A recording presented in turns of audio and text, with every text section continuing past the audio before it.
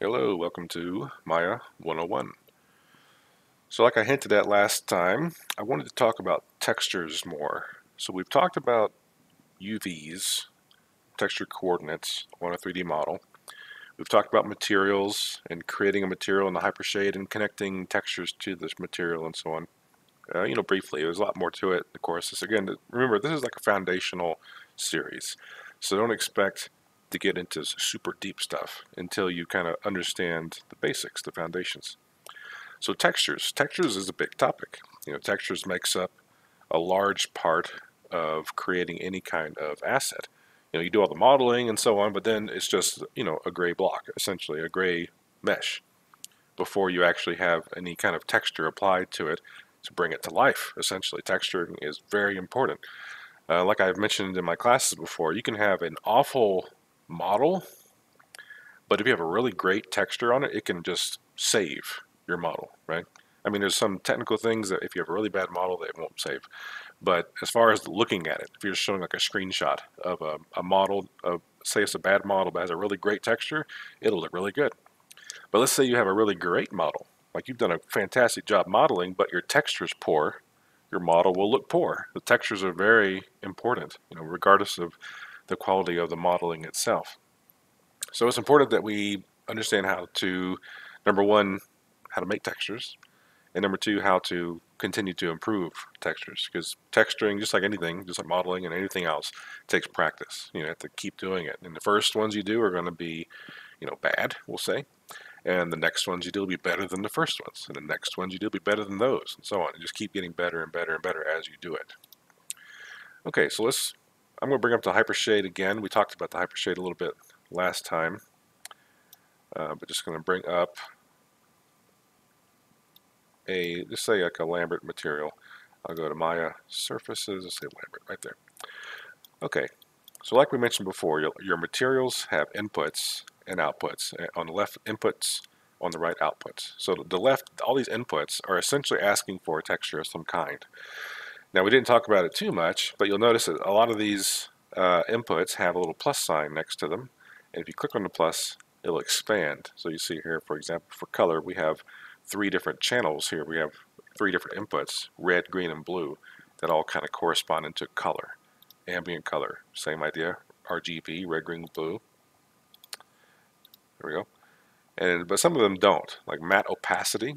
If we look at matte opacity, or let's say diffuse, right there next to it, both of these don't have a plus to expand anything.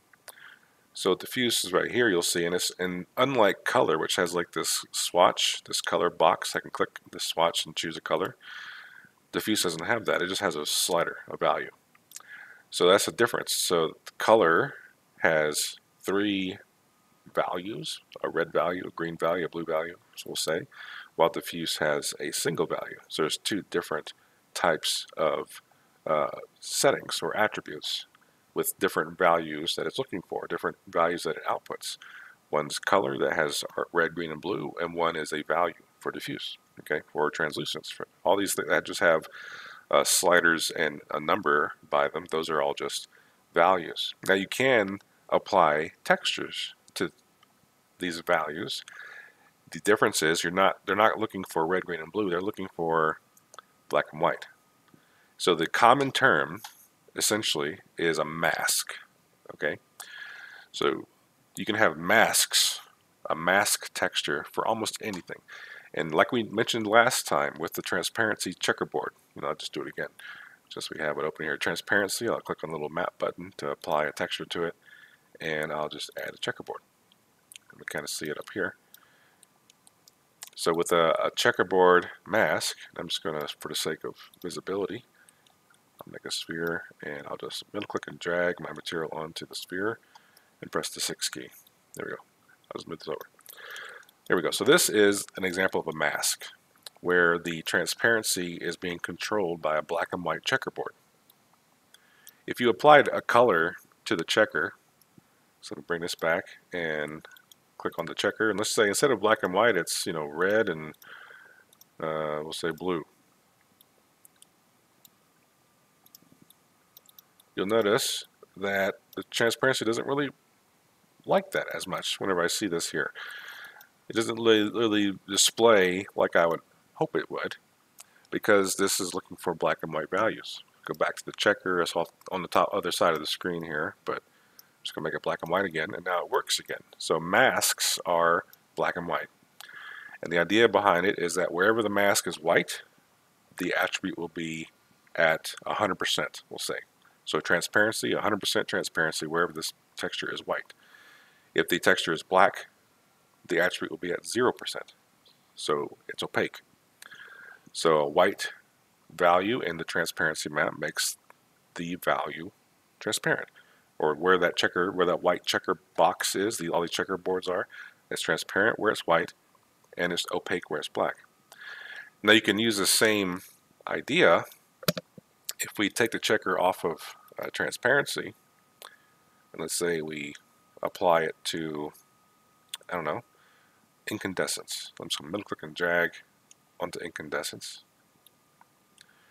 So here you can see that wherever the white of the checkerboard is, the incandescence is 100%, so it's glowing essentially like a light bulb. Where the white of the checker is, wherever it's black, it looks just like it would any other sphere that's not doing anything. It's just a regular, same gray color as any sphere. Nothing happening. This is 0. The incandescence is 0 wherever the checkerboard is black. So these are masks. So you can make custom masks. You can use painting programs and things to paint white where you want certain things to be and paint black where you don't want them to be. So you can control the attribute. You can control where the incandescence is. Where does the light bulb glow? It glows where the bulb is, but not where the little metal base is for the light bulb, as an example. So you can paint black on the texture where that metal base is, and white on the bulb when you want it to glow. And so just the bulb will glow and not the metal base. So you can mask these different attributes on the model. Okay? So that's kind of a general idea regarding masks. Now, that's masks are majority of what you're going to make for the most part. There are exceptions. So for me personally, Michael talking, I come from a video game background. I work in the video game industry, real-time applications and things like that. The types of textures that are used in real-time applications like video games are different than the types of textures that are used in rendered media, such as movies and visual effects and things like that. There are some similarities. So because I'm going to probably be more than likely focusing on kind of video game usage on textures, but they're not going to be the same as if you're on film. And I've never worked on films, so I can't necessarily, I can comment based on what I know as far as knowledge goes, but I don't have personal experience in films. But essentially, though, this masking technique is the same for those films as well. A lot of the technical side of things changes for film versus games because you're working in a real-time medium with different rendering effects and so on, different concerns regarding, say, bump maps versus normal maps, as an example. Like, you may not know what I'm talking about, but a bump map is something you can see here. There's a bump mapping attribute. Bump mapping is something that was more of a rendered thing, while normal maps are something that's real-time. Okay, so normal maps, for example, are not used in film for the most part, as far as I know. I could be wrong. Let me know if you think I'm wrong. But from what I understand, films use a combination of bump maps, displacement maps, height maps, those sorts of things. And while games use some of that stuff, but also normal maps is a big deal too in video games. Because the way that normal map works, and we'll get into it, is it uses real-time lighting to create the effect that normal maps do. All right, so you might be thinking bump maps, normal maps, displacement maps. I have no idea what you're talking about. So let's kind of talk about textures and how we're going to go about it. So like I said, I'm come from the gaming background. So what I'm going to show you is the kinds of textures you make for video game work, not necessarily for film. But there is some crossover and there is some similarities. So it's not like you're going to be completely, it's not going to be useless if you're not interested in games and are more interested in films, for example, to know this information. So just keep that in mind.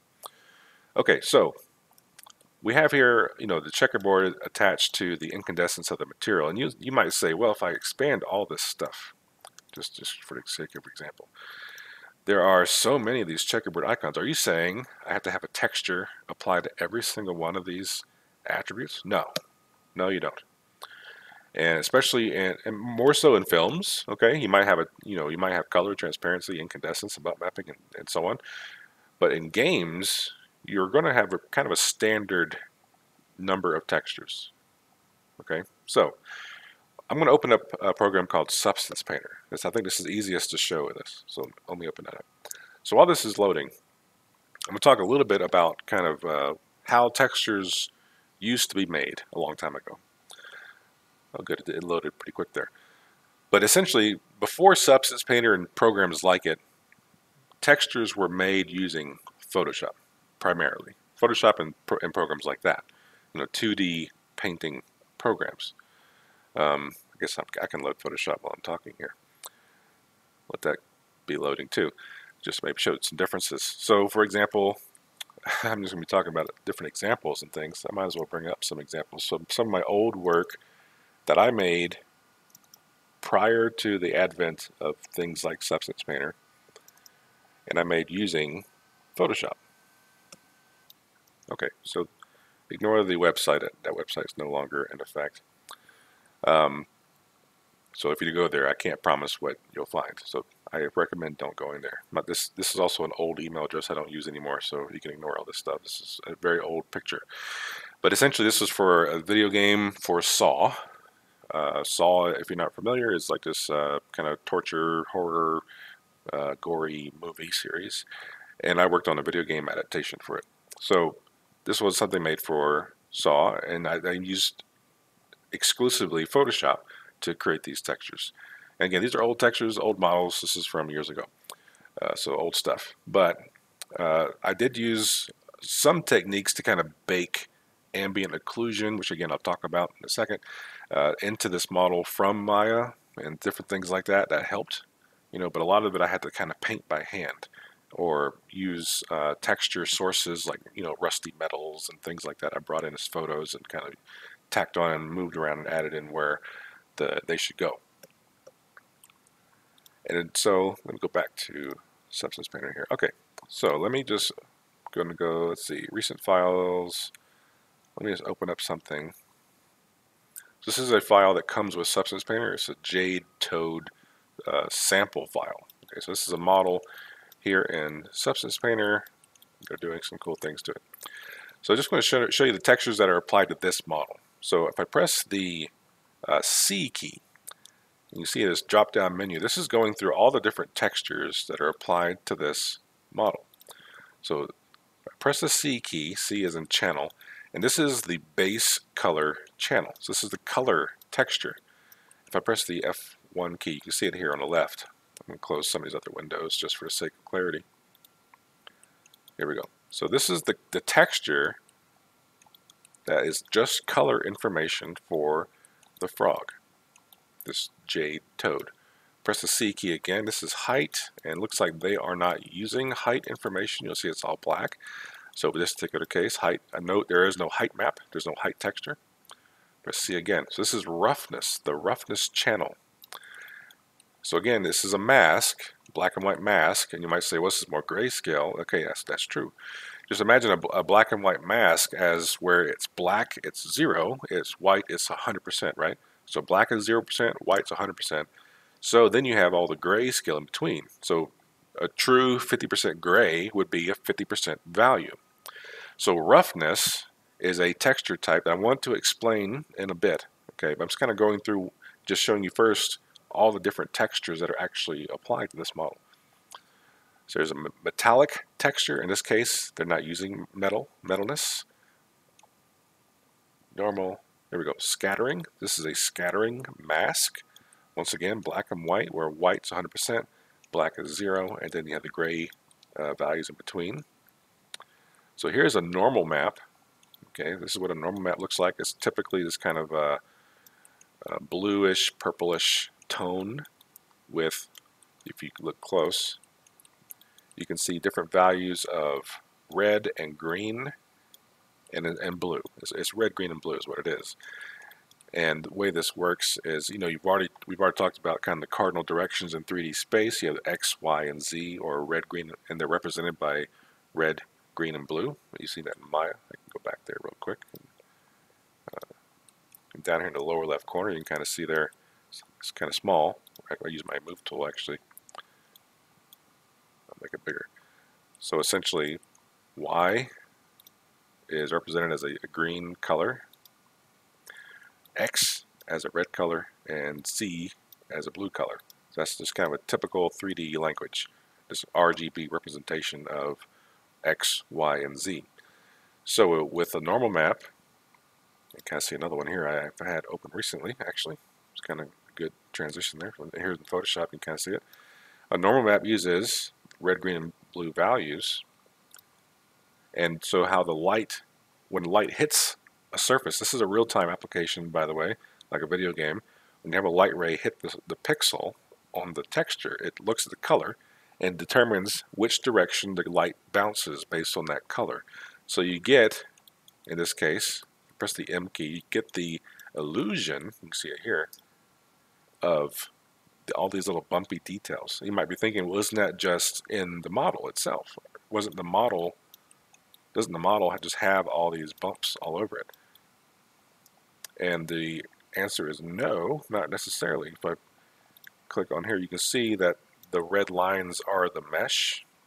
So it's definitely got some bumpiness to it. You can kind of see here in the profile of it. You can kind of see it looks almost like these little pyramids. Let me get really close. These kind of almost like sort of points, these vertices that are pulled up, and just kind of go straight. Like this one here is really sharp. There's sharp angles. However, if you look at it the way it looks very soft. All these little sharp little pyramids look very soft. Same with like this spiral, for example. If you look at it from a profile, you can see here it's very faceted actually. You see a straight line, straight line, straight line. But if you look at it from a little bit of a distance, it looks relatively soft. And that's because of the normal map. It's using this normal map, press the B key again, to control that with how the lighting affects it. Same with like these wrinkles over here, stuff like this. All right, and then we have opacity, which is like transparency. Not necessarily using that. It's all white, so it's all opaque. And then this is called a world space, normal. And then we have ambient occlusion. Okay, so ambient occlusion is kind of giving you the shadowing effects of crevices and cracks and things like this, like in the nostrils and around these wrinkles and things. You can kind of see those things. That's what ambient occlusion, I guess another texture. These are all different textures. And so I press the M key. This is the combination of all those different effects. Okay, the combination of the, go back here to color, roughness, metalness, the scattering, normal map, and then also another one, which is the ambient occlusion, is also included here. Press the M key and we get these different textures working together to create the combined result. And this is a real-time mesh, not a film or film 3D rendered like Pixar or something like that. Okay, so now that you kind of get an idea of what they look like, let me go and tell you what exactly they all are. Now, I will say, let me go back to these again. So the ones that are common to be used, like I use them every single day, is the base color, roughness, metalness, although this one's all black, the normal map, and the ambient occlusion. All the other ones are there because this particular model is using a certain effect called subsurface scattering, which is not something that everything uses. If you were to take off the subsurface scattering, for example, you get a different look to it. Let me find the subsurface scattering. Here it is. Subsurface scattering parameters, turn off. There we go. So here it is, on and off. And so with it on, you can kind of see that look of, kind of like when you shine a flashlight through your fingers or your earlobe, you kind of get that inner glow effect. that's what the scattering texture does with this type of material. And against the subsurface scattering parameters, turn them on or leave them or turn them off. So with them off, you don't get that certain effect. It still looks like a decent mesh, you're just not getting that kind of interesting inner glow look to it. So that's just something that was chosen. So if I leave that off, this is what, typically the textures that are used in games. You have, again, I'll go through it. You have base color, okay, number 1, base color. Roughness, number 2. Metalness, number 3. And even though this one is black, because it's not metal, it's so the way metalness map works, and again we'll get more into it. Wherever the metallic or metalness map is white, that surface or that part of the surface is considered metal or metallic. Where it's black, it's not metal. So it's pretty cut and dry. You don't usually use a lot of grayscale in a metalness map. It's metal or it's not metal. Okay, so that is also true. So base color 1, roughness 2, metallic 3, normal, which is actually more this one, 4, okay, and then ambient occlusion 5. So those 5 textures are probably the most commonly made textures for any 3D object. Okay, so if you have those 5, you can make your model look pretty much as good as it can. Now, of course, there's other things like transparency. That would be 6 if you wanted anything to be transparent. There's also the subsurface scattering, like we showed here. That's 7. These adding in these extra things for these extra effects, with transparency probably being the most common 5th one, or what's the word? 6th one, I guess. The most common 6th one is transparency. Another common one would be an emissive or glowing. So if you have, say, fire or something like that, or if you have like a robot and you have like all these little glowing lights on it, that would be an emissive map or an emissive texture. That would be something to add to your standard 5 to get an additional effect. So hopefully that makes a little bit of sense, and we can start going into how to make it. So what I thought, in order to kind of demonstrate this in a practical way, I'm actually going to use my plus and minus keys to make this smaller again. I'm going to actually stop this recording for a second, and I'm going to bring up the pencil I made earlier, and let's just take that pencil and texture it and do everything as if it was a real game object. So this will be kind of a demonstration in that sense. So give me a split second and I'll be right back. Alright, so here's the pencil that we made in an earlier video. So before I really get going on, like, alright, we're going to texture this pencil, right, or create an object from this all textured and colored, we need to talk about something that is actually relatively important that we haven't touched on yet. And that's a little bit of an oversight on my part. It is kind of something you should know in the beginning, which we're still pretty much in the beginning, even though we're kind of 7 parts into this thing. But creating a project directory, okay? So if I go to the File menu, down here we have this Project section. And so we open up Project Window. And with Project Window here, we can create what's called a Maya project directory. So for example, we can create a new project, and this is what you'd always do whenever you start a new project, okay? Eventually, once you kind of know everything, or at least know a lot of, you don't necessarily have to do this every time, but when you're first starting out, I do recommend, like, before you start something new, you go to File, Project Window, and say New for the project. And here now you can name the new project. So let's say we call this one Pencil. Okay.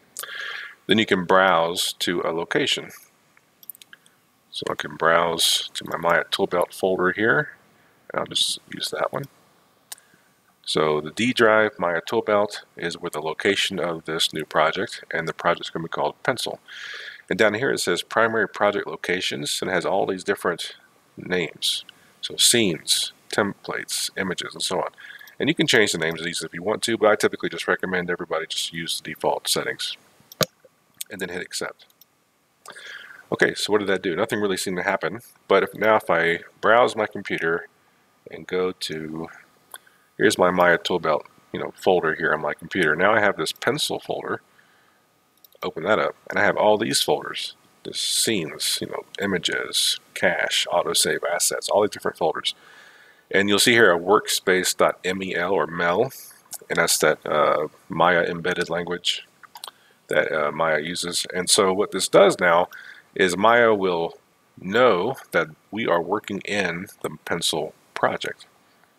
So I'm going to go to File, Save Scene As, and you'll see that it immediately goes to my pencil folder, scenes folder. So I'm saving your Maya scenes or Maya files into the scenes folder. So I'll just save it again here, save as. See a result there, saved it into my scenes folder. So whenever you're dealing with a Maya project directory, you're always going to save your scenes into the scenes folder. Let me bring that back up. There we go. Into the scenes folder, that's where you'll put all your Maya scenes. If I open this up here, you'll see now I have pencil.ma there. So when it comes to textures, and this is pretty important, you're going to save your textures always into the source images folder. That's where Maya looks for textures. Okay, so you might not understand exactly why this is important, but we're going to get there. Okay, so let's just say, for example, you have two projects. I'm going to go to File, Project Window. I'll say New again, and I'll just call this one, Example Second Project. All right, Accept. So now if I go to File, Save Scene As, it's going to my Example Second Project folder's Scenes folder. Okay. Well, let's say I've been working on all these different projects, and now I'm going back to my pencil now. Okay, I'm going to go to File, New. So I'm going to go to File, Open Scene, and I'm going to go to my pencil project, Scenes folder, and I'll open up my pencil file. Okay, and let's say I'm working on it, and I go to File, Save Scene As, but it's going to the pencil scenes folder. However, it might not understand which project it's actually in. Like it says here, current project, and it's looking at Maya Toolbelt example second project. See that? So all these source images folder, for example, the textures folder, it's going to be looking in that folder for that project. And so what you can do here is lots of little shortcuts for setting your project. Set project. So if you're working in one project and you move to another project, you want to go to File, or whenever you save it, you can say right here, Set Project, or you can go to File, Set Project, right here too. And you'll choose, say, the pencil project folder, the top folder there, not like one of these, but here, the actual topmost pencil folder. Hit Set. So now I've reset the project into the pencil project. So go File, Save Scene As, and now it says current project is Maya Toolbelt Pencil. So whenever we start making textures, it'll know to look for them in the source images folder here in the pencil project and not in that example second project folder. So you might think, well, I'm only going to ever work on one project at a time. And when you're first starting out, that's probably true. Okay, so you might not have too big of an issue. However, there are lots of benefits that are like behind the scenes for having everything organized in this way. So I do recommend you still create a new project directory whenever you create a new file or new project that you're going to work on. And especially when you do start, making multiple things and going back and forth, it'll be much more important then. So it's a good habit to get into. Okay, so here we have this pencil that we made earlier on. Let's say we want to just take this to completion and actually create a textured pencil object. What I'm going to do is I'm actually going to show you how I would do this for a video game or a real-time application like I currently do in my current job. Now, if this was for a film, and let's say you have a character, like Buzz Lightyear in the latest Lightyear movie, as of this recording anyway, and you have like a really close-up view of him signing his name on a piece of paper or something with a pencil. So that pencil, when you're really close to it, needs to be nicely high detailed, such as this pencil we have here, where whenever you were to see it from an angle like this, but it's like in his hand, you can see the eraser and the little bracket here holding the eraser and how there's like some depth here. Like it's not just flat. It's not just a cylinder, right? And then like the tip of the pencil here actually has a little bit of depth there. And so that kind of thing is much more important in a film. However, in a video game, typically a pencil would be a very small background prop, right? But let's just say for the sake of this, we're making a close-up pencil for a video game. So how would I go about doing that? So we're going to be covering a lot of stuff through this, since this is kind of like covering the gamut of texture creation, or even like, you could even just say like an asset creation for a video game. So hopefully using the pencil will hopefully make it be a bit simpler, and that you can kind of grasp the concepts and apply those other things. So what this is actually, this is a high detail mesh. That's like, or high res mesh. That's another way of putting it. That's a very common phrase, a high res mesh, high detail mesh. And for video games, you typically want a low res mesh or a low resolution. That's what res means, low resolution mesh or a low detail mesh. Okay. However, we can do some fancy tricks to make a low resolution mesh look like it's a high resolution mesh. And we're going to show you some of those tricks now. So this is our high resolution mesh. So I'm going to name these props, these pieces. So this is the eraser. And then this is we'll call it a bracket. I'm not sure what the actual name is. And then we'll just say this is the pencil itself. Okay. I'm going to group all these. I'll select all three, Control G, groups them. And I'll call this pencil underscore high, as in high resolution, high detail. And now what I'm going to do is I'm going to make a second pencil, but this time being aware of poly count. So when I say poly count, if I go to display, heads up display, poly count right here, we can see how many polygons or how many individual faces are in our object. So currently with this high detail pencil, this is over 16,000 triangles. And tries or triangles, that's the number that matters for a video game. So anytime anybody says, oh, this is 1,000 polys, that's like a common way of saying that. This is 10,000 polys. They're talking about triangles, okay? Because that's what matters in a game. Or 10 million polys these days. But for a pencil, you don't want it to be 10 million polys. You want something to be really quick and efficient that can be, have like a stack of them, or like a cup of pencils, so you don't want like each pencil to be 1,000,000 polygons. That would just be insane, right? For a video game to run, or at least run effectively. So I'm going to create a low detail version of this pencil. And so what that essentially means is I'm going to model over this high detail pencil with a low one. And what I tend to do is I like to select all my high detail mesh components here, right click and hold, assign a new material. I'll just use a Lambert, that's fine. And then with this new material, I'll just make it darker. I'll just drag down the color. I can even call this Lambert here. I'll call it high detail MAT for material. So now it's kind of a darker color. So now when I bring in a new cylinder, that new cylinder has that default Lambert 1, which is that lighter gray color, and I can easily see the contrast between the two. So, all right, so what I'm going to do is I'm going to decrease the subdivision's caps. I'm going to decrease the subdivision's axis. I'm going to take this down to about 6. So we have a similar, hexagon profile. Scale this a bit. And I'm just going to have this same shape kind of run along the shaft of the pencil all the way. We'll just go all the way through like this. Now you might say, oh, it's so different. I could potentially see, maybe rounding off the end here, but we'll just see what this looks like. Because the idea here is to make this a low detail model that's very efficient. So now I'm going to grab this face, hold shift and pull it out to extrude. I'll just go ahead and extrude all the way down here, scale it down, and I could potentially see going this far, and maybe extrude this out. Now this little extrusion here is adding quite a number of polygons to our model, and it might be too inefficient to actually have this little bit here. It might be better, as far as efficiency goes, to just simply have the point of the pencil go all the way to the end without this little edge loop right here.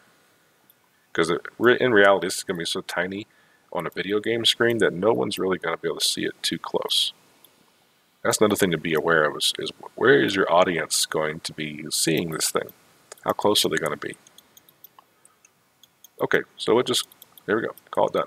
So my low detail pencil here, if you look at this middle column, this is the details of the model that's selected. The left column is the details of all the models in the scene, and the right column is when you're dealing with components. So this middle column is saying that this one pencil has 44 triangles. Okay, 44. And still relatively high. I'm very tempted actually to just grab this edge loop here and Control Delete and remove it. And I think I might, just because I'm such a pessimist, I guess, about how many polygons I'm using, I might just do that. So just taking away that one edge loop, we're down to 32. Okay, so we've gone down quite a bit just for that one edge loop. So we can just try this and see how it goes. I mean, there's more we could do, but it's a pencil, right? It's supposed to be simple. Now, one thing I am going to do is I'm going to soften the edges. So I'll go to Mesh Display, Soften Edge, like this. But I want the faces, or the caps, I should say, of each side to be hardened. So I'll grab this face. I'll go to Mesh Display, Harden. I'll do the same for down here. Press the G key to redo the last thing I did. Okay. So that gets rid of those facets. All right, I'm going to freeze transformations, delete history, and there we go. I can rename this to be pencil underscore low. Okay. All right, so next what we need to do, so this essentially the modeling is completed. You know, the long part was creating the high detail mesh. The low detail meshes usually are much quicker to make, especially for something as simple as a pencil. So there's my low detail mesh, and I'm going to do the UVs. You know, we've done the UVs before. I can actually just grab my high detail one and hide it. Only the low detail mesh requires UVs typically. So I don't need to UV the high detail mesh. That one can stay whatever it is. So this one I'm going to go again to Panels, Saved Layouts, Perspective / UV Editor. Okay, I'm just going to go to Create Camera Based. So I guess that camera projection we talked about before in my camera-based projection video. I'll select this little face here, and I'm going to use this button there, which you may not have. So it's under the Cut and Sew Create UV Shell. Okay, I'll do the same for the cap face on this side. Just grab that face on the cap, Cut and Sew Create UV Shell. And then I'm going to select an edge loop running along the bottom of the pencil and go to Cut and Sew, Cut. So I cut the cap faces and then one edge loop running along the shaft of the pencil, and I cut there too. So now I'll go to Tools, Show UV Toolkit, which I'll just put over here. Okay, and there's lots of stuff in here. I'll go down to the Unfold section, and I'll just click the Unfold button. So that essentially unfolds the UVs like we talked about before. I still want to straighten these up a little bit, so I'll grab an edge loop here and I could say Straighten Shell. So that's this, and then we have our different UV shells. Now I will say that because this is a long skinny object, it might actually be more efficient or more, you know, beneficial to have it actually angled like this, so we can take up more space from corner to corner of this UV layout. Just put these circles anywhere really. Something like this. Now I will say that what this will mean is that the pixels of our texture are going to be diagonal on our object, which might be an issue. You know, if what's one thing I do tend to do is try to make my UV shells straight. So by having it at a diagonal, like an intentional diagonal like this, we are opening ourselves up to having diagonal pixels on our texture. And that might come into play. You know, we'll see. If it does, maybe I'll come back here and change it. Okay, that's all I really need to do as far as UVs go. So again, I can delete history, freeze transformations, these buttons over here. So there's my, I'll just reveal this. So here's my high detail pencil and my low detail pencil. Okay. Now what we need to do is actually bring these two meshes into Substance Painter. And actually now, while I have this high detail mesh selected, you can see the UVs over here. The fact that these are all kind of messed up and messy and not workable at all, that doesn't matter. We're never going to really use those. So here's my low detail mesh, my high detail group here. So I'm going to select my pencil high group, and I'll go to File, Export Selection. I'm going to export this. So I need to export this, and I'm going to use an FBX export. You can also use like OBJ exports, and there's other kinds of exports you can use. There's all kinds you can choose from, but depending on what you're working in, like if you're working in certain games that might require an FBX, or other things might require OBJs, some things might have completely custom exports that you need to do. But I'm going to use FBX, and I'll name this, and you see here it's going into pencil scenes, that's what we want. I'll name this pencil underscore low. Actually, this is the high mesh, sorry. And that actually reminds me, that little warning, I'm glad that warning popped up. Let me actually hide my low mesh for a second, Control H to hide. So you remember we're using the smooth mesh preview for this high detail pencil, right? You press the 1 key or the 3 key. 3 makes it into a smooth mesh preview where we can see it all nice and smooth. Now I want you to remember that that is called a smooth mesh preview. And what that warning that popped up just now reminded me was that, hey, this is set to a smooth mesh preview. It's not going to actually export as smooth because what we're looking at here is a preview, right? So what we're going to do is press the 3 key for all of our high detail meshes so that it is set to a smooth mesh preview. And I'll select one. I'll go to Modify, Convert, here we go, Smooth Mesh Preview to Polygons. So instead of having a smooth mesh preview, it'll actually have a smooth mesh. Click it, you'll see here immediately it's a lot more faces involved, but it now is actually smooth and not just a preview of being smooth. Modify, Convert, Smooth Mesh Preview to Polygon. I can select the eraser and press the G key, which does the last thing I just did. So now that these 3 meshes have been converted to actually being smooth, again, I want to freeze transformations and delete history. That's a good habit to be into. I'll select that pencil high group again and go to File, Export Selection. This time, I'm going to call it pencil underscore high, which is what it actually is. Bring back my low pencil, Shift H to unhide the selected object there. Selecting it, I'll go to File, Export Selection, and this one will be pencil low. I can replace that. Okay, so we're going to switch now from Maya to Substance Painter.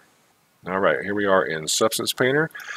So you may not have Substance Painter, I don't know, but I recommend getting it. If this is something, this industry, this field is something you're interested in, I believe you can get an educational license to be able to use Substance Painter without paying anything.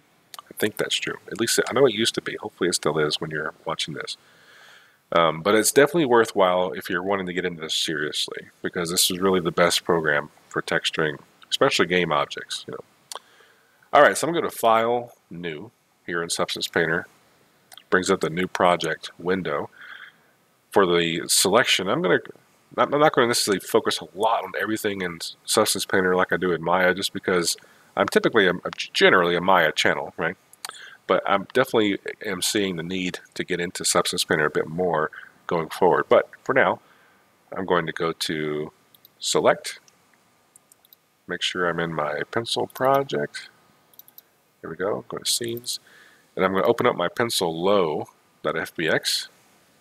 Here I can say how large of a texture am I going to make. This is set based on pixels. You can see here the different pixel sizes we can choose from. It goes from 128 by 128 all the way up to 4096, which is really big. Typically, you'll scale the document resolution of a texture based on the size of the prop. So this is a pencil, so it's relatively small. So typically I might go really tiny with it, but for the sake of this, just for the sake of example, I'm gonna make like a really nice and crisp, detailed pencil as if the camera is gonna zoom in really close. So let's go ahead and just make it, you know, like a 2048, like really big texture for a pencil. Everything else I'll leave as defaults, and I'll hit OK. All right, so there's my low detail model. just like we saw earlier in Maya. The camera controls and such here in Substance Painter mimic that of Maya, which is nice. Now there is this kind of camera anchoring feature, like depending on where you're looking on the model, it's going to like anchor and round that point on the model, which here you can see it's not really doing it. So I got to kind of, it gets a little funky, and maybe go over here. Yeah, so you press the F key to frame it. See, now it's kind of pivoting around that point there. So it can get a little finicky as far as cameras go. Okay, so the next step I'm going to show you is the magic of what we're talking about before with normal maps, with all the bumpiness on the frog, for example. We're going to do what's called a bake on this pencil. We're going to bake the detail from the high detail mesh into a normal map for the low detail mesh. So up here in the top right, there's this button here. It looks like a white box with a little gear in the corner. I'm going to scroll down and go to Bake Mesh Maps. Okay, this is the baking window. Now this one has another output size regarding texture resolution. So again, I'm going to make this 2048 as well, just to make sure it's still nice and crisp. And so for the high definition or high resolution meshes, I'm going to click on this little new button. This looks like a piece of paper. And I'll choose the pencil high.fbx. Hit open. Okay, so now it's looking at that file there. And I'm just going to keep everything at defaults for now and hit bake. It's going to run through the process. Okay, hit OK. So you can see here, we're starting to see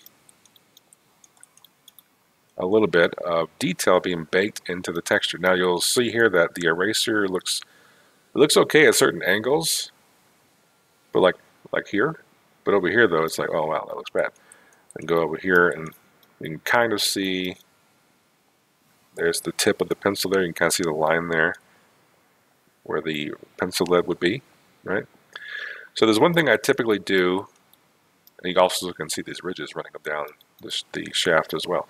So when I bake normals and things, I'm going to click back over here. You can always rebake it as many times as you want. I like to test it first, but I'm going to uncheck the average normals box and bake it again. And let's see if that makes it any better. Hit OK. So now you see on this end, I can see the detail of that bracket and such, and it looks nicer from more than one angle. And so especially if you think about a pencil from, seeing it from a little bit of a distance, at least like this, that detail we're getting there on the bracket, that's fine. Now one thing I might do is I might go ahead and go back to the model and bevel this end of the pencil eraser so we get a nicer rounded edge.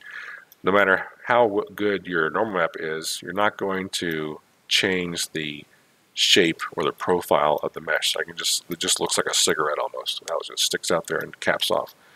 So going back to my model then,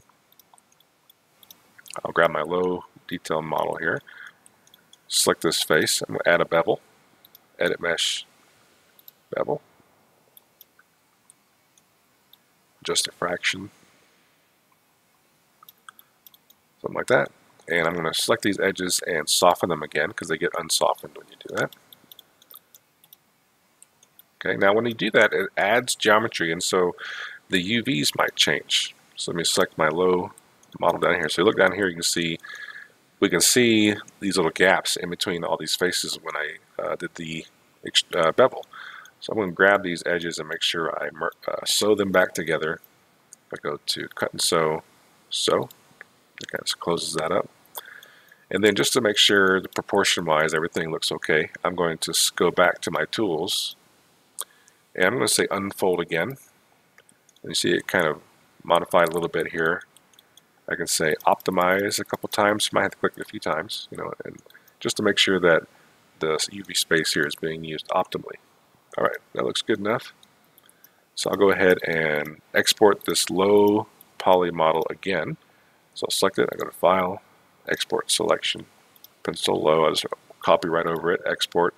Yes, replace it. There we go, back to here. Now, just because we come back to Substance Painter, it's not going to automatically update the mesh. So I actually have to go to Edit, Project Configuration, And then I can select a new pencil low. So I can select pencil low, hit open, and OK. So now we have that beveled mesh. However, it looks kind of funky because I need to rebake it again now with these new UVs. So I go back to bake mesh maps. Average normals is not checked, and bake again. And okay, so now this looks much nicer. See that? So much nicer than it was before. You can still see it from, like if you look at it from flush, you can definitely still see that hexagon kind of shape, but you know, from a little bit of a distance, it looks much, much nicer than it did before.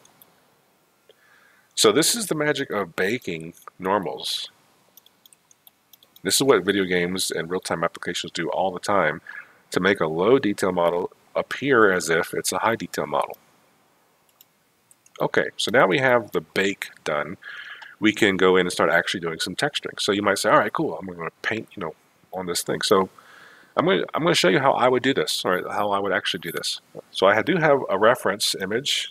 So I've got a picture of a couple different pencils here. We have the kind of typical orange ones with like the chrome bracket here with the kind of reddish eraser. Then we have the Ticonderoga pencil, which is used in schools a lot.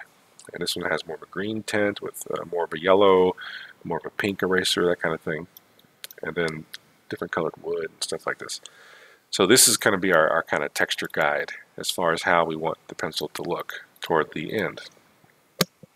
And so I'm going to I'll click back on this every so often to remind you and myself on how we want this to look. So what I'm going to do is actually go back to Maya. I'm going to show you another trick I use. Okay, so I'm going to hide my low. So we already did all of our modifications to the low. Control H to hide. And so now my high model, my high detail model, I'm actually going to apply colors to this. And you might be saying, like, why would you want to do that? Well, if we go back, we're going to go back and forth a lot. But up here in this little drop-down menu, if I go down to mesh maps are the ones that get baked. So for example, I can go to normal. You can see here, that's what the normal map looks like that was baked from the high detail mesh onto the low detail mesh. And you can cycle through these by pressing the B key, B as in boy. So this is world space normal. Here's an ID map, ambient occlusion, which kind of gives you those little crevices and things, right? Kind of darkening over here. Curvature. The curvature map is not used in the game necessarily, but it's used by Substance Painter to find where the curves are, where the edges are. And the position map, again, used by Substance Painter to know where certain things are, which comes into play. Thickness, like how thick the pencil is, again, used by Substance Painter, not used by the game itself. And then height, some of these aren't really used. So anyway, this ID map one is just gray, because if you remember, I applied that kind of dark gray color to the high detail pencil, so it comes in as gray. So if I actually apply color to the high detail pencil, it will come in colored, and we can see different areas on the pencil that way. So I'm going to actually use that because it's really helpful for creating your textures more quickly. So I'm going to select my shaft of the pencil here, right-click, assign a new material. I'll use it doesn't really matter what colors or anything you use, but I'll just go ahead and use kind of pencil-like colors. So yellow, for instance. I'll select my bracket here, assign a new material, Lambert. I'll make it, say, blue. I'll grab the eraser, assign a new material, Lambert. I'll make it kind of a reddish pink. There we go. Now for the tip down here, because this is all one piece of geometry, I actually need to go in and select faces. So I can select these faces here. Actually going to get a better angle. When it's something like this, I have a hard time finding the right angle. I might select the face, hold shift, double click to select a row, and then hold shift and greater than, so shift period to grow the selection out until I get to all this. Oops, there we go. Right click, assign the material. This one I'll make kind of a darker gray. And you see I missed some faces over here, but now I can just kind of grab all those and assign existing material now. It's the latest Lambert I did. I should probably name these, but Lambert 6 in this case. There we go. So now it has that same color on it. Now for the wood color itself, again, I might say select a row of faces and grow my selection, shift period, something like this. I don't want to get too many faces though, I don't need all that. I want to kind of make the wood of the pencil a slightly different color. So somewhere around this angle, I have all these faces selected. Right click, assign the material, Lambert, and I can make this one kind of a brown color.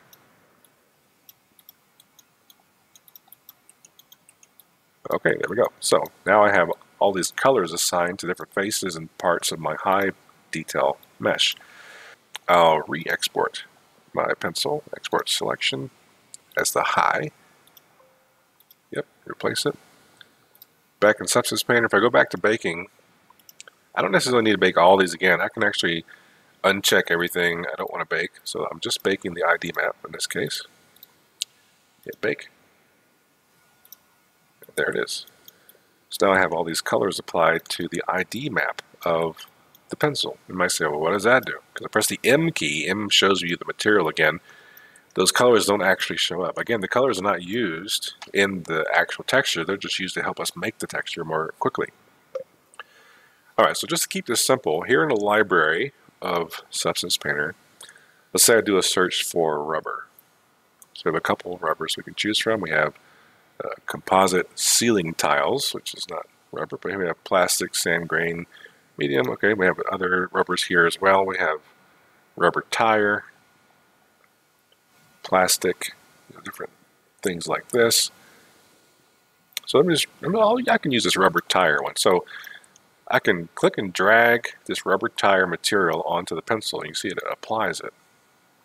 But if I undo that, and if I hold Control down while I drag the material, it looks for the ID map. If I click on and drag it to the eraser, this red color, it only applies to the eraser. So that's where the ID map comes in. By having those colors applied to the high detail mesh and baking those in like this, we can just simply Control, click, and drag different materials onto different parts of the model where those colors are. It makes things really, really quick. It applies an automatic mask to the rubber tire material I have here. Now, I don't want a black eraser, so I'm going to open up this folder, and here's the rubber base. And again, there's a lot of stuff here. We're going into a new program essentially without really talking much about it. So I do encourage you to learn how to use Substance Painter better than I'm showing you. But by clicking rubber base here, I can choose a different color, such as a pinkish red or something. Now this is a rubber tire, so you can see it has all these kind of scratches and things in it. It's this wear layer. If I hide and unhide that wear, you can kind of see what's going on there. So I could just hide it and just have kind of a nice smooth look to it. Or if I want to adjust it, I can definitely go in here and play with these settings. You know, play with the balance sliders, contrast. I love playing with sliders and just seeing what happens. I don't necessarily always know what's going to happen, but it's fun to play with them sometimes. But I think I'm just going to hide that layer or delete that layer completely and just keep it a nice smooth eraser like this. So over here on the right side, you can see we have all these different sliders, and these are controlling those textures we talked about: the base color, the height, roughness, metallic, and normal. 1, 2, 3, 4, 5. These are your basic 5 textures that you'll always make in a game or a real-time application like this. And what's nice about this is you can always control these. So I adjusted the color already, but then we also have height. So I adjust the height. You can kind of see around the edges of where that color is showing up how it's grasping the light more or less. I'm going to keep the height at 0 in this case, and I can just turn height off by clicking on this name up here. So this particular layer is not adjusting height at all. Metallic, I'll make 0. It's definitely rubber. It's not a metal surface at all, so we're not going to be dealing with any kind of metal. Roughness, as it goes up and down, you can kind of see what happens if with high roughness, it's like a Lambert, where it's not very shiny. But with low roughness, it becomes like a mirror, very super shiny. You can see this kind of reflected environment in the rubber. So you can adjust how reflective and how shiny a surface is by adjusting its roughness. Less roughness means more shiny, because the surface isn't as rough, it's more smooth, right? So it reflects the light cleaner. As the surface gets rougher, it reflects the light more broadly until it kind of becomes matte. It doesn't reflect anything at all. So yeah, it's kind of cool to see the differences. You can kind of fine tune that little sheen I'm getting there until I get something that I kind of like and move on. And then normal, I'm going to turn that normal off. We're not really using that. So yeah, these three, you might say we're not using metal either, but I am using it in the sense that I'm telling it not to be metal by making it black. So I'm going to keep it like that. Okay, and so now that was the eraser. Let's look for chrome. Here we go. Chrome, blue tint. We can just use that. And again, I'll hold control while I click and drag onto this blue color. And there we go. We got this chrome material now applied to where that blue color was in our ID map. Makes things so much simpler and quicker when I do that, as opposed to like having to paint this by hand. And then for the shaft of the pencil, you might think, okay, wood. But really, if you look at, a pencil's without it being sharpened, it's more like, almost like a plastic, because it's paint, right? It's like a latex almost. That's wrapped around the wood that you kind of sharpen off whenever you make it sharper. So instead of looking for wood, I might look for more of a plastic thing. So let's do a search for plastic. We have like a plastic glossy. And don't worry about the colors. You can always change colors. Kind of looking for, yeah, this glossy thing will work, I think. Control, click, and drag onto the yellow. Now this one comes with some kind of surface imperfections and things that our nice and smooth pencil probably wouldn't have. So I'm going to open up this folder, and also going to change the color, of course. Instead of blue, I'm actually going to use a color picker. Oh, I actually need them. I'll have the picture on my other monitor to do this actually. So color picker, and I'll go over here and choose that yellow color from the picture. There we go. Although looking at the pictures again, the Ticonderoga's pencils seem to be more round and smooth, whilst the orange pencil, that's more that kind of hexagon shape. So maybe I should actually be using that orange color if I want to be realistic or something. Doesn't really matter to me. There we go. So I picked it from the picture. I can always adjust it more if I want to, adjust the saturation or the levels, things like that. Height, not really going to use it for this. And yeah, so then we have, there's different layers, right? So this roughness grunge, and then we have dust. Now we also have this fill down here. We haven't talked about that too much, but that's what's adding in this kind of pattern of this rough pattern, breaking up the surface. And if I looked at a pencil microscopically, maybe I would see that. And maybe since I'm thinking about it from like a little bit of a distance like this, it might not be too big of a deal if it has a little bit of that roughness to it, but I think it's a little heavy. So over here, if I click on it, I have this 100. This is actually a opacity slider. So I'm going to zoom in really close, and I'm going to lower this down. Oh, I know why I didn't do anything. Okay, it's a good point actually. Up here, I'm looking at the color, and this fill is only affecting height. See that? So as I lower the opacity of this fill layer's color, it's not doing anything because the color is not doing anything. If I change this drop-down menu to height and then adjust, then it works. It looks like it was already set to a 1 before I even started doing anything. So it's almost not doing anything at all. So I might just get rid of it. I can get rid of it, or I can adjust the histogram a little, because I think it's a little rough. It looks a little, I don't think it makes sense for the pencil, to be honest. We're not looking at this thing under a microscope. I'm just going to click that little X and get rid of that pattern of roughness, that rough choppiness on the surface, make it nice and smooth. Even if in real life it wouldn't realistically be smooth, that's okay. In video games especially, having things be 100% real isn't always the point. The point of video game is to be fun, right? Especially for a pencil. All right. All right, then we have the wood of the sharpened bit, so I can do a search for wood. Again, Substance Painter comes with lots of different presets of materials and things you can choose from. Let's see here, we got this kind of bamboo.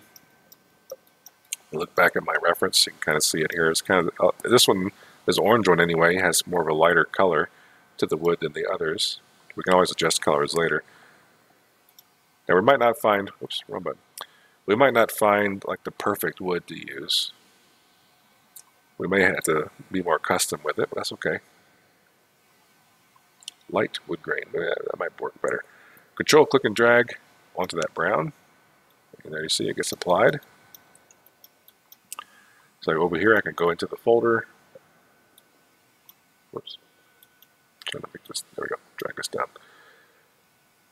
So this wood grain actually has a lot of layers to it. We'll go down here to the base, and it has this gradient that's controlling the color. So I click on that gradient, and I can play with these colors a bit. So I can just lower down the saturation. Again, I'm not trying to make this perfect, just trying to show you some pretty powerful things that Substance Painter can do. Alright, so then we have like wood fibers and things. And what I usually do is like hide and unhide the layer and see what it's controlling and then determine if I want to change it or get rid of it. So this, for example, has these kind of diagonal streaks. I might toss that. Either toss it or I could try changing the direction, but I think I'll just toss it. I'll just hide it with this little eyeball button.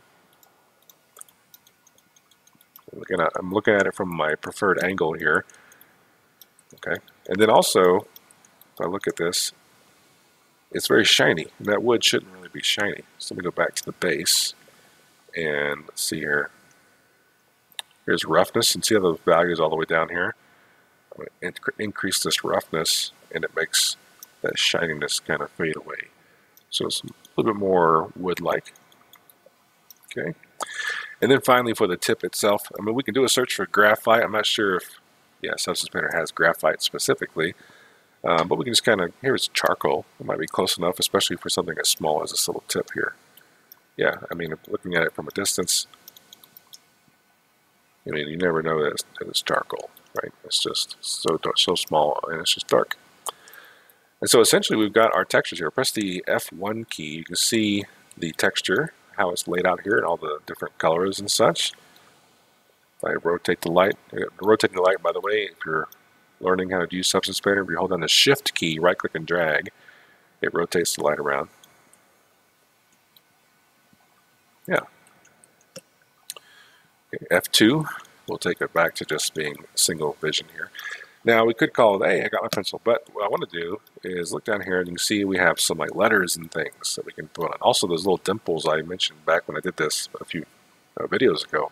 We could add stuff like that in and things like that. So for the lettering, I'll show you how I typically do lettering. I'm going to add a fill layer.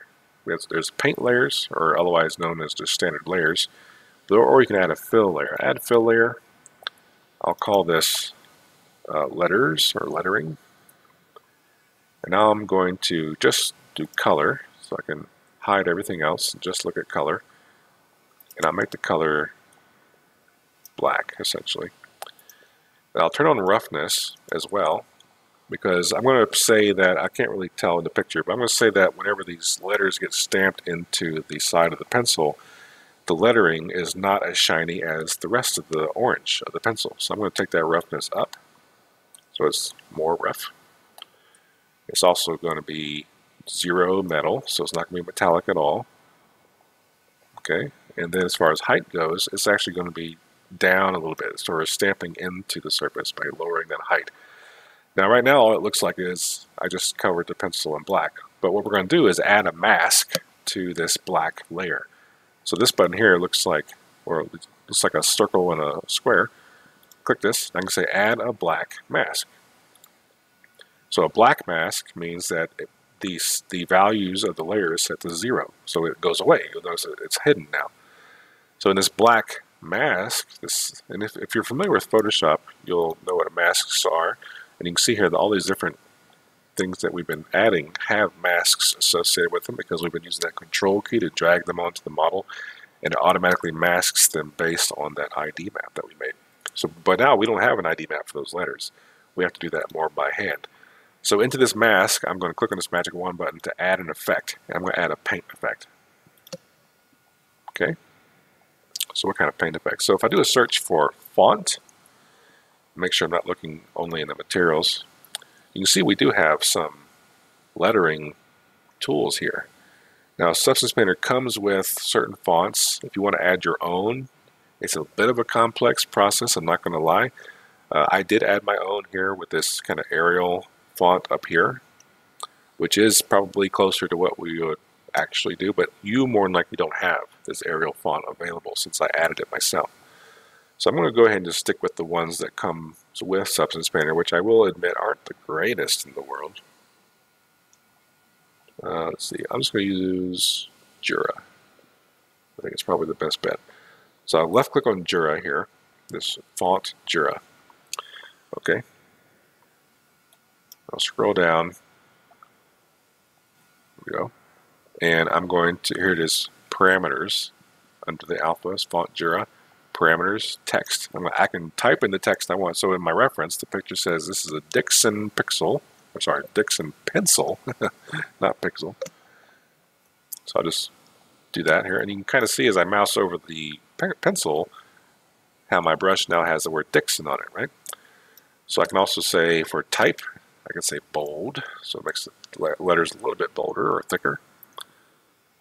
And let's see, we have size here, so we can increase or decrease the size of the text. And if you go too high, it'll get cut off, so I don't want to do that. So something like this.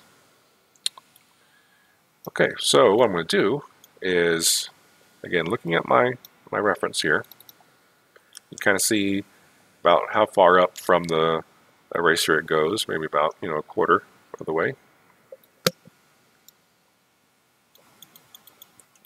And my pencil looks a little short, just so it's been sharpened a bit.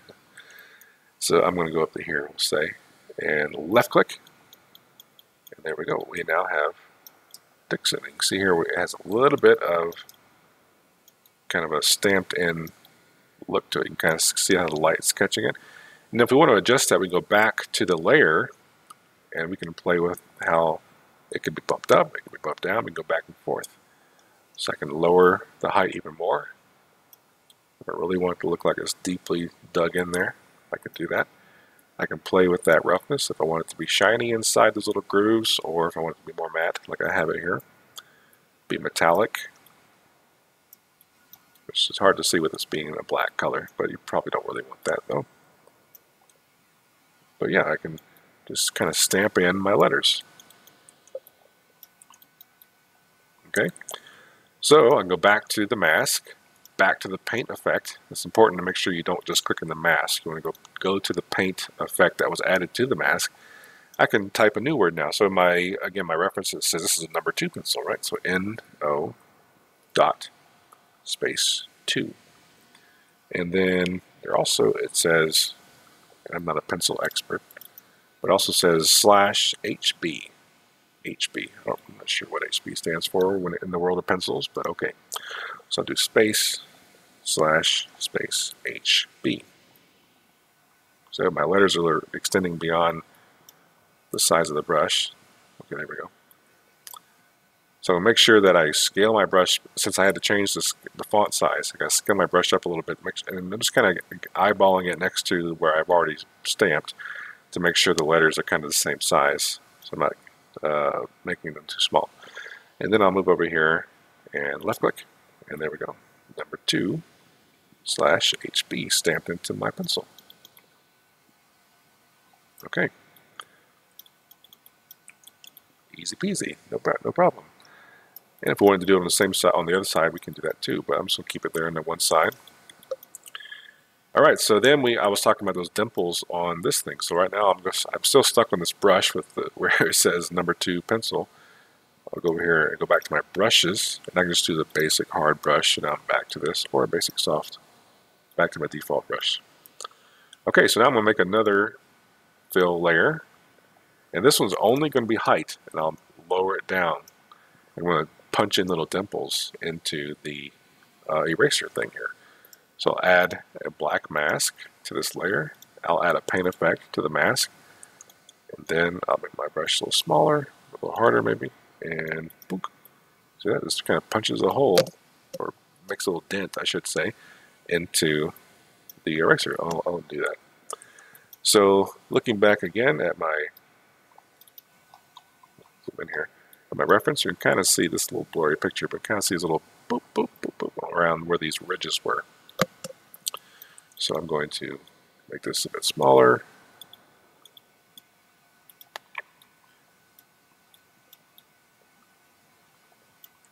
I might go back to this and make it a bit more intense. I might even add a color to it and make the color a little bit darker. And then I might even go as far as like metallic is 0 so that it stands out a little bit on this metal bracket. So something like that. So I can just punch in these little divots, you know, wherever I want. And this is what I was talking about before when we were making this pencil, saying that, you know, I might not even try to model these divots in because I can just do texture work later and kind of add them in this way. You might say, well, when I look at it really close, it looks kind of funky, but what really matters is how close is the viewer going to see it. And really, if someone's got like their big hand coming through here and holding this pencil, you know, maybe at this kind of angle, you know, this is, say, the size of a TV screen or whatever. This is however big it's going to be. You know, they're not going to be zooming in like this, you know, in most circumstances. Okay. So we could go on from here. We could do some more things, like, for example, whenever the mask, the transition, I should say, between the pencil and the wood, well, it's not bad. I could see going back and maybe doing some hand touching to that. Like, for example, for the light wood grain layer I have here, we have this color selection mask so that whenever, like, we know that's where the wood's coming in. And if you alt-click the mask, you can see it as a grayscale like this. M key goes back to seeing it like this. So I could say, for example, add a paint effect to the mask. We have multiple layers in here, and go back to my brushes, and let's just say I use, I don't know, something like this maybe, and I can go in here and kind of play with that transition between the wood and the pencil. Now, don't want to go too far with it, because it's where the pencil is straight, that would be where the pencil has not been erased yet, right? So just kind of going along the edges, so it's not such a hard edge, or not quite so obvious a pattern on the edge, we'll say. I press the X key to switch to black. I can, you know, undo what I did there. Just gotta be careful not to erase the wood like this. So what might be better is to use the eraser tool, which is the second button down. I can erase what I've done completely and go back to where to start, kind of, oops, extra white, kind of play through it again a little bit. Just kind of breaking up where that wood is showing through.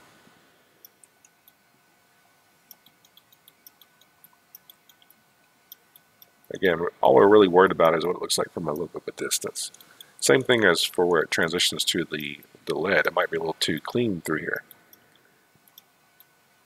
Now, because the charcoal layer is actually above the wood, whatever I'm painting here is actually underneath the charcoal. So what I would actually need to do is go to the charcoal layer, add a paint effect.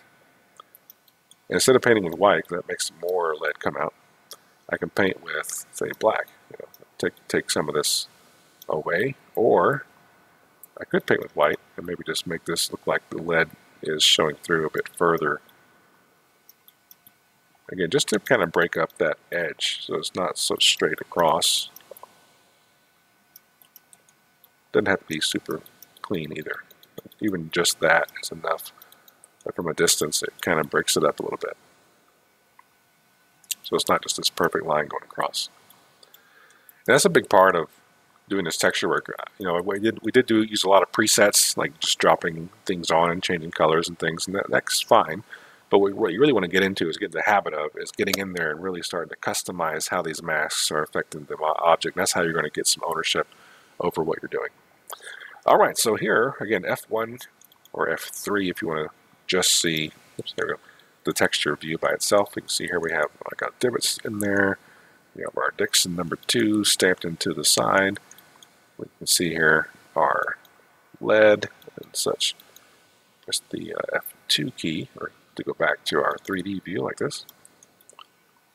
And yeah, we'll call it done. So I'm going to go ahead and save this. Go to File, Save, and I'll make sure I go back to my pencil project. Now, and for substance, mine doesn't necessarily have a substance folder, but I might just save it in my scenes folder anyway. Call it pencil. Now, you might say, hey, we're done. Now, how do we get this into Maya to see it on the pencil there, right? Well, you have to remember, Maya over here is not a game. This is a 3D authoring tool. You can make 3D models. So you'd actually want to put it into a 3D engine such as Unity or Unreal or whatever. But I'll show you anyway how to export your textures. Go File, Export Textures. And this looks a little complicated, but what we really want to do here is choose where you're going to save your textures to. So I'll do that here. And if you remember, we're going to go to our source images folder on our pencil project, right there. Because that's where Maya looks for textures. Now, as far as the output template and file type, you can choose different kinds of images, like Targa, for example. I use Targas a lot in the game industry. You can also use PNGs, and I don't recommend JPEGs because they're kind of a lossy file type usually. And then for the size, again, you can choose a different size. If you remember, we chose 2048. You can increase the size up or decrease it. So, like for example, this is a pencil, so it's not exactly huge. I could make it 1024. But I'll keep it 1028 or 2048, or you can just say, based on what it was set to earlier. That's what this means. And then for the output template, there's lots of these. It's a lot to explain in this video here, but essentially it's exporting color, metalness, and roughness, and normal and height, and all these things. And it's kind of hard to see them because they're kind of cut off here. But go back to global settings here. So as you can see, there's lots of different settings here. But you can see here we have some Unity, all these Unity settings. If you're using the Unity engine, these are more like what you'd want to use. There's Unreal settings, the Unreal engine, and I'm sure they add more to this all the time. So I'm just going to use the PBR metallic roughness. That's just the kind of traditional texture types. And let's see. Oh, actually, it's calling this Lambert 1 because I didn't ever change the material in Maya. That's okay. I'm going to hit Save Settings and go over here in this top window where it shows a texture set list. I can rename this texture set instead of Lambert 1, which is kind of boring. I can call it Pencil, right?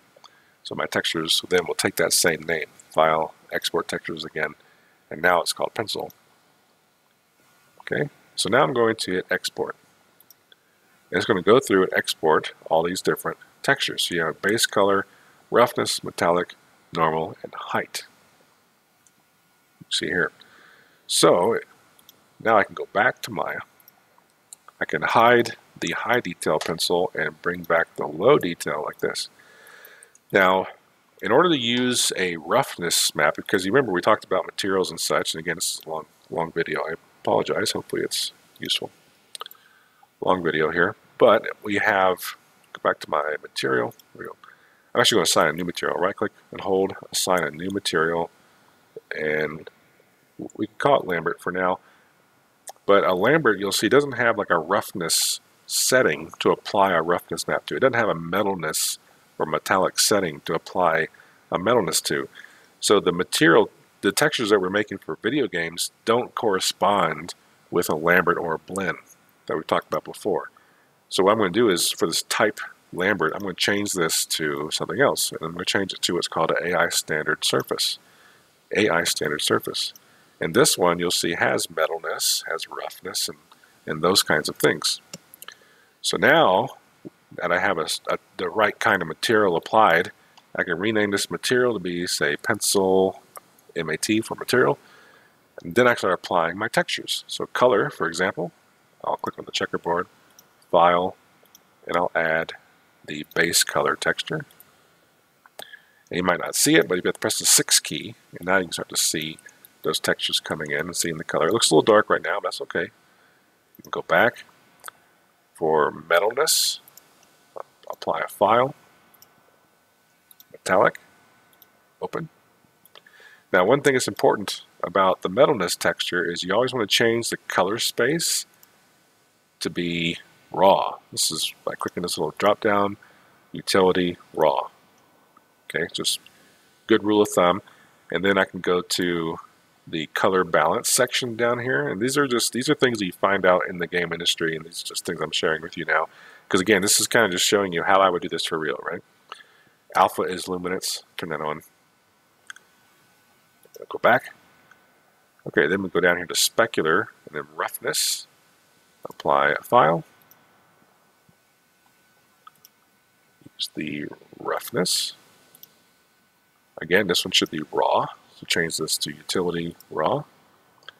Alpha is luminance. Same kind of settings as the metallic one was. So that's 3 out of 5. Okay, so I'm going to scroll down here to geometry. And here we have bump mapping. I'm going to map the bump mapping a file. And instead of using it as a bump map, I'm actually going to change this to use it as a tangent space normal map, which is what we do in video games. Then I can keep going to that little black arrow and then go to my normal map like this. Again, this one should be set to raw. There we go. Then you can uncheck alpha is luminance. I don't think it makes a huge difference, but you don't necessarily have to have that one on. Okay, and then we go back. So you can start to see our pencil. And I might say, oh, it's kind of dark. So again, Maya is not a game engine. Make sure that's clear. In order to see it properly, you have to have lights and things in the scene. We haven't talked about lights, you know. So a lot of this stuff is kind of going really fast for you, I'm sure. But I can create lights, okay? So you can feel free to explore through here and create, say, for example, a directional light. But in order to see a light in your scene, press the 7 key, 7 for lighting. I can maybe duplicate this light, make another one over here. I rotate it around a little bit. Increase the intensity.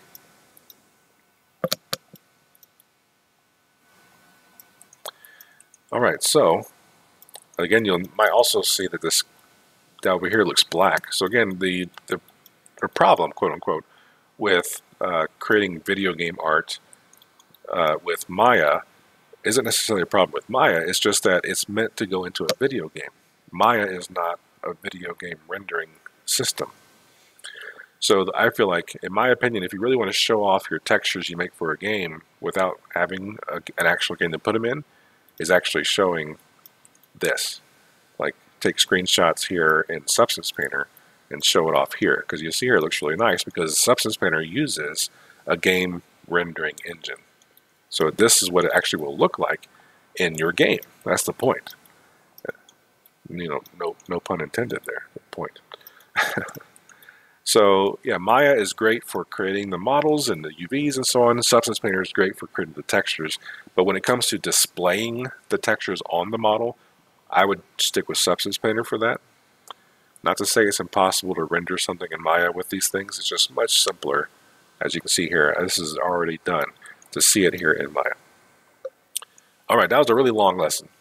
And I feel like we haven't even touched the tip of the iceberg as far as everything involved with texturing. There's a whole lot more that you have to learn. But hopefully this was like a little bit of a crash course, we'll say, on how to create a texture for an object from Maya to Substance Painter and back, so to speak, here in this part of the Maya 101 series. All right, so going forward, where do we go from here? So we've kind of gone through a bit of, all the kind of basics for modeling, basics for UVs, basics for materials, basics for creating textures here now in Substance Painter. So what's left? Well, you have basics for animation, for example. Lighting, like we just started talking about, lights, basics for lighting. So we have those two things for sure we can start talking about. We can also talk a little bit maybe about basic particle effects. There's all kinds of things that we still haven't touched on. Feel free to comment below if you have an idea of where you'd like to go from here, because there's lots of ways we could go with it. But anyway, if you have any questions, and I'm sure you probably do, there's a lot of stuff we threw at you today. Definitely let me know and ask. I definitely, again, recommend getting your hands on Substance Painter in some way. It's super helpful, and it's just really great, especially if you want to get into video games and that kind of thing. Substance Painter is really the way to go. Even for films, really. Substance Painter works fine for creating film textures, too. They have other tools, too, like, for example, there's one called, I think it's called Mara. I can't remember off the top of my head now.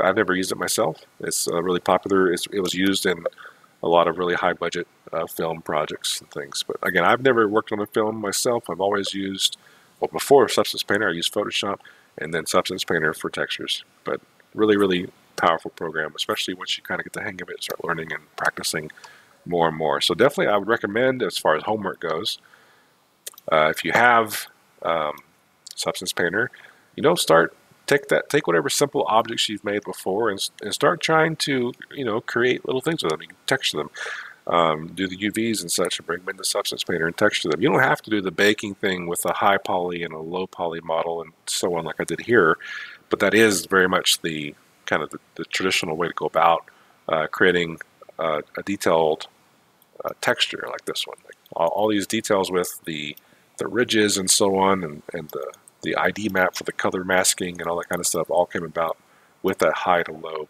poly transition with the baking. All right, I'm going to call it done for now. I hope this video was helpful. Hopefully it wasn't too confusing going through so much really quickly all at once. Feel free to watch again. Maybe it'll make more sense the second time. But then again, ask questions if you have any. And I hope you have a wonderful rest of your day.